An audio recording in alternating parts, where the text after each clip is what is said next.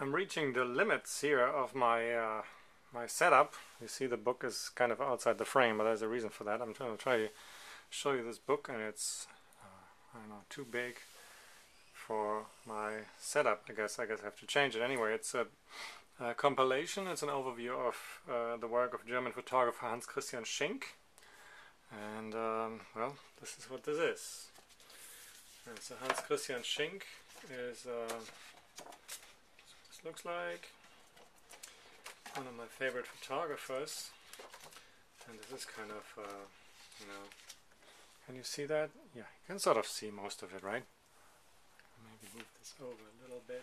Alright, so this is an overview of that photographer's work, starting off with this stuff, which you might or might not find very interesting, but it changes a little, so don't worry.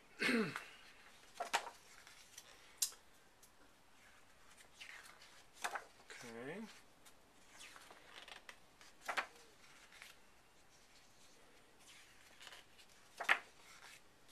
This actually folds out, but then this is really beyond the limits of what I can show here, unfortunately. So you have that fold out. There's a third picture that kind of looks like that. It's a rather, here's another fold out, a rather lavish production, very beautifully printed. It's a book done by German publisher Hartje Kranz, and it has a bunch of text, very good text. This is an essay by Thomas Wesky, a very renowned German curator, and then there's another series of photographs. This is where things start to get a little bit more interesting for me. These scenes from villages. Of course, this looks, I'm saying of course, what do I mean by that? But this looks very German photography school.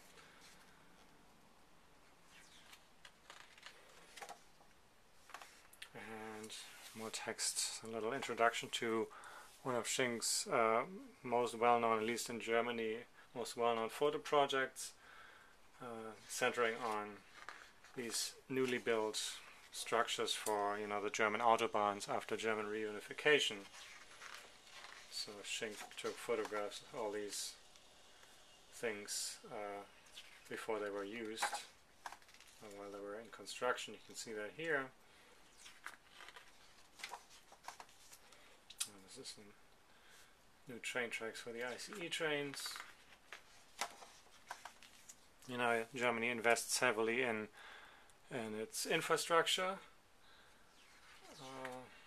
which is why, you know, if you go to Germany, the roads are in pretty good shape and everything, but of course it comes at a cost, financially, and of course if you look at this also visually. There's another series here, LA, which I reviewed that book a little while ago on my blog. Schink spent some time in LA and photographed there. I like this series very much too. I think that LA book might be sold out. I have to research this, but this book here is not sold out. It just came out. So if you're curious about this work, you can just buy this one. So this comes in two parts. There's, you know, these photographs, and then there are these photographs which are, you know, obviously investigating, you know, digital noise and grain and all that kind of stuff.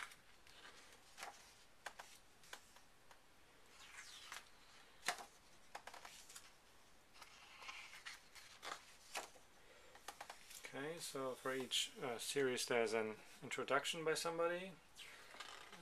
This leads me to, this longer essay leads to Schink's travel photographs.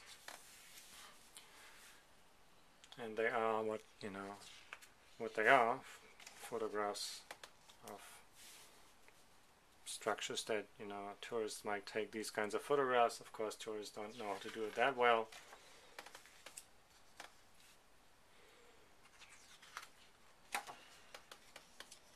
And tourists might not necessarily take these kinds of pictures. So you can see, as you look through the book, you can see how you know, the photographer expanded his view of what he was photographing, and he still, you know, applied his knowledge and skills, you know, his earlier skills to what he's doing. So it's kind of an interesting way to look at this. A beautiful photograph. And these.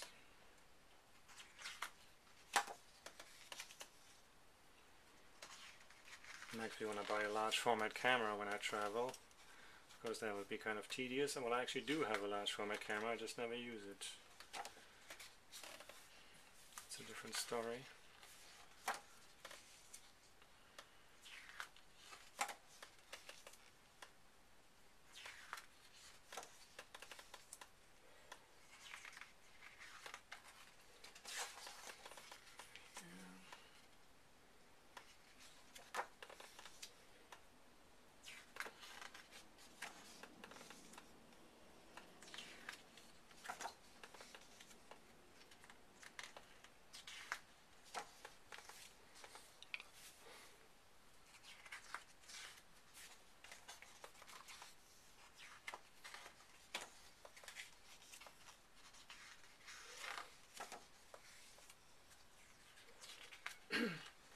Well, needless to say, this is not the pace which I would use to go through these photographs when I look at the book, but I just want to give you an impression of this book. I am going to review this book one of these days on my blog too. If you remember the review I wrote about Schink's 1 hour on my blog, you might remember these photographs. So I'll exposed for an hour, and when you do that with film, then the very bright sun turns into this black line. These photographs are taken all over the world, so the sun is always in a different spot, and the landscape is different.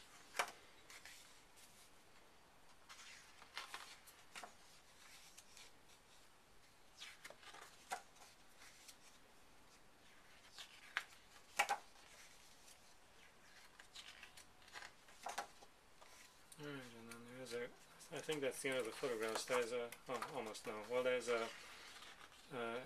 an interview, conversation with a photographer with some background and some earlier work, which you definitely want to look at if you're interested in the evolution of this photographer.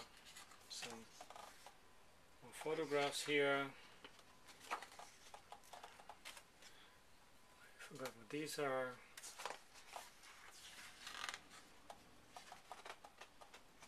And an essay about Schink's work. Yet more photographs. And I get something really German here. Typology, very good. There's a list of plates, and I think there's a CV somewhere at the end. Yes, a bio. So that's about it. Hans Christian Schink. This is in the frame. Yes, it is. Fairly recent book by Hartje Kranz. I can only recommend it. I'm going to write a review about this book maybe this Friday or the next Friday. In the meantime, just look at the video.